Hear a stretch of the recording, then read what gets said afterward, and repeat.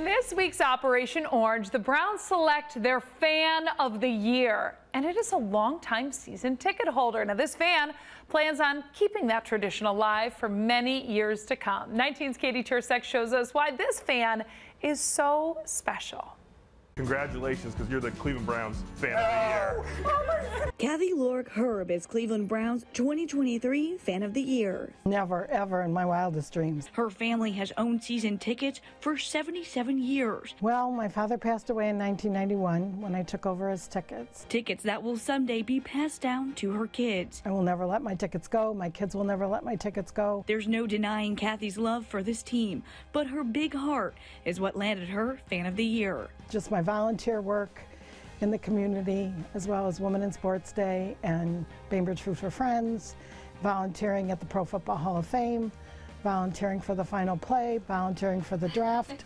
And at her Chagrin Falls home, Browns memorabilia fills her basement, her most treasured keepsakes, her dad's seats, and this program stand from Municipal Stadium. We would always buy a program from this gentleman at this program stand. Right before Municipal Stadium was demolished, the Browns had an auction.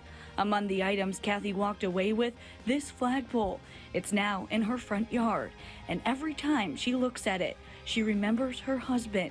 He passed away 2 years ago.